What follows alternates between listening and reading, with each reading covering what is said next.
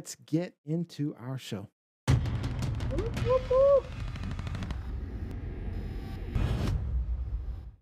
All right, it's time for quick fire. Our hosts have some topics they want to share, but they only have 3 minutes to discuss and 1 minute to hear from the audience. Make sure you type those comments in really quick. Any topics where our host won't shut up, we've got the dreaded mute button, and they can save their comments for the after show. All right, let's do it. Robbie, you're up first. You want to talk about this racist fool, Tucker Carlson? Well, I don't want to talk about him, but let's talk about him. Fox News host Tucker Carlson is being called out as a racist again after he called on President Joe Biden to release Supreme Court nominee Ketanji Brown Jackson's LSAT scores, her law school admission test scores. So during his show, Tucker said, "That's not a name most Americans know because Ketanji Brown Jackson has been an appellate judge for less than a year. But Joe Biden assured us that she is, quote, one of our top legal minds." So now, what do you make of Tucker Carlson's request for Ketanji Brown Jackson's LSAT scores? You said an applet drug. You know someone Appellate. who I know you definitely Appellate. know someone who is into IT when they say applet. Appellate judge. What do you think, Gianni? I looking at it at first, what Tucker Carlson mentioned, I didn't think racism, but I don't think, and I don't know anything about law, but I don't think the LSAT determine, like, basically I feel like her rulings, how she handles the courtroom should determine how she is as a judge, and if she knows the law, if she knows what she's doing. I don't think that the LSATs really matter. So the score, it was irrelevant. It was irrelevant to me.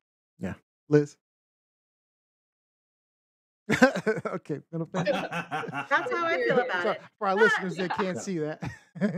but this is what the Republican Party, conservative white male Republicans, have turned into this country. You guys remember back in 2011 when Donald Trump questioned how then President Barack Obama was able to get into two Mhm. Ivy League schools, Columbia for undergrad, Harvard Law, and questioned and wanted to see his test scores and his grades? All the people who questioned how AOC got into Boston University because she was a bartender. This is what happens in this country. Only white people can be smart and astute and have a good education. The rest of us, we're all affirmative action. Mhm. We don't matter. We don't matter. I say they're grasping for straws. I mean, if that's the best you can come up with, Tucker, is what I were her know. LSAT scores? That That means sounds she is a well qualified candidate for Supreme Court nominee. So that means there should be no problems getting her through. I mean, like Liz said, this is what the right does all the time is look for something to break people down, especially if it's a black woman. I don't know. I kind of agree with Johnny. I don't know if this is racist or not. It's Of course racist. it is. It's racist in the fact Oh, that it's directed towards a black woman, and this is typically directed towards a black woman. I mean, black people. But When when when has someone from the white who is non-black ever posed this question to someone who was white? None of the and other that's always Supreme the Court question. justice nominees were right. asked this question. Donald Trump, who can barely read, who was a legacy when he got into, the business school or what have you. George W. Bush, who was a C student, somehow got All into right. Yale. No one asked any questions of them. All right, so let's go with these comments online. Jeanette Brown says, "What are Tuck's scores?" Mm, Derry Winter says, "He mm. has no mind. Move on."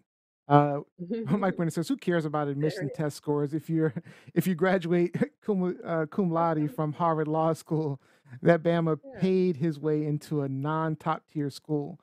This dog whistle And is like Barack, racist. Always has been." and like Barack Obama, she was head of the Harvard Law Review. Hello, Yes, she was. hello. Derry Winter said, how did he make it from K to first grade? Put your scores for Jeanette Brown says it's racist and sexist. Mike Winter also says it is racist, always has been. Jacqueline Brown says it isn't. Isn't it funny how The goalposts change when highly qualified Black people break the Mm-hmm. ultimate glass ceiling, from Obama's test scores to Kamala's record to Judge Jackson's LSATs. All Mhm. great comments. Is this truth, lies, or shenanigans? I Gotta need start the show off with Tucker. bullshit. Man, I You can't gotta mess with start the show off with bullshit. Tucker's such a waste of definitely like energy. I got shenanigans. shenanigans. Yeah. Shenanigans. Tucker's such a I waste of agree. energy. I mean, I'm just so Tucker tired. Carlson, who was a Putin supporter before last week, now he's trying to Oh, clean Oh up yeah, that flip he that trying to rhetoric. clean switch, it up. right? He flipped that switch. Trying to clean it up. Mm, mm. All right, Interesting. Busy. You are up next. Whoops, wrong one. Ooh, Chubb. That was Rudy. So here we have Miss Sherri Papini, beautiful blonde, blue-eyed white woman. She didn't get shit smeared on her face like Neo is projecting in that clip.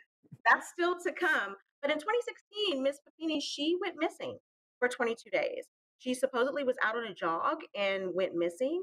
And there was a nationwide search for her. And then all of a sudden, she showed up 22 days later, 3 weeks later. She was beaten, burned, bruised, branded.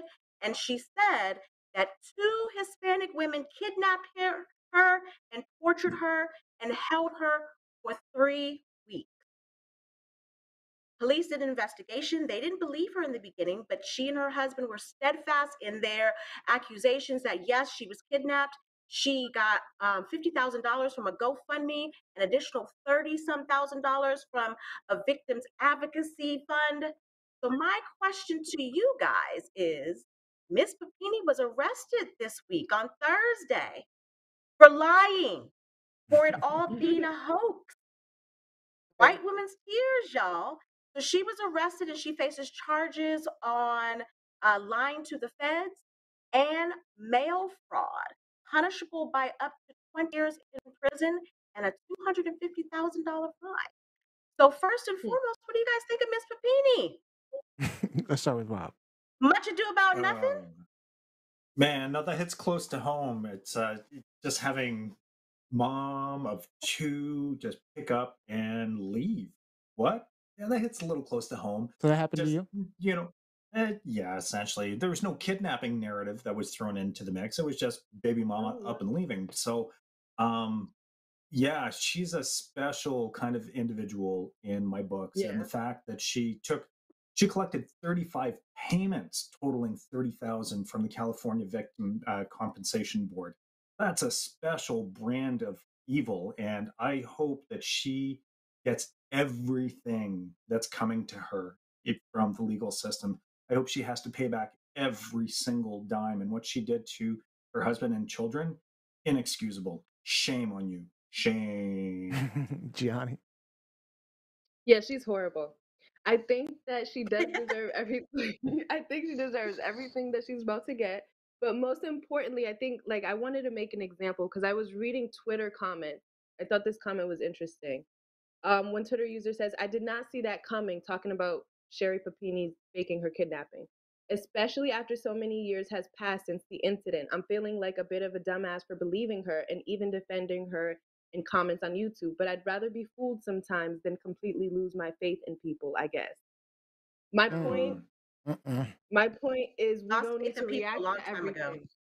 Yeah, Yeah, I we was don't need to just react to everything before we come to an opinion. Like let it play out, then let all the facts get laid out, and then let's use reason because this is why things like Jussie Smollett happen I'm and just these wondering. white women tears. I'm just wondering what took him so long to arrest her. That's all I was trying to figure out. I mean, I it think they were seemed trying to build a obvious. case The 15 because seconds Yeah, again, is they were trying to build a case because again, the feds and the local police, they never let their foot get off of her neck. And in 2020 is when the feds interviewed, because it turns out she was with her ex-boyfriend. That's where she was for the three Yeah. weeks. She was shacked up with her yeah, ex-boyfriend. And the feds yeah. interviewed the ex-boyfriend in 2020, and that's when he came clean. Because you can't lie to the feds without going to jail. yeah. So they've consistently been on this. And one last point. Go ahead, So quick. it turns out the money for the GoFundMe, so now they think her husband was in on it. because the $50,000 that she got from the GoFundMe, the husband wrote a check to pay off all of their credit card debt when he got that money. Mm. Oh, All right. So yeah, shit. Comments yeah. online. Was in We on got it. Mike Winter says those powerful Handle it. tears. Jose says Shaw. karma. Jacqueline Robinson, trifling. You have to love her family being all outraged because this woman was aggressively arrested in front of her kids. No outrage apparently about the lies, fraud, and Oh my potential God. racial profiling of Latino women. Jose says Thank Karen you. got caught. That's good. Mike Winter repeats those powerful white woman tears led to Emmett Till, and they still hold the same power. Yep. Is this true, Yep. lies, or shenanigans? Well, Now easy y'all one know for the me. devil, the Lies. blonde devil is full of lies. The Shenanigans. blonde devil is full of lies. Shenanigans. Lies. I'm saying she's full of lies. No. Shenanigans. No. The no. Oh yeah, she's all lies. Yeah. What did you say, Gianni? It's lies and it's bullshit. And bullshit. If that All right. Oh, I have a bullshit. You know, I have a bullshit. She's looking for the bullshit. Thank you. All right. It's really shameful, though. It really it's a really is. shame. It really, Especially for Yeah. her children. it really Especially is. for her children.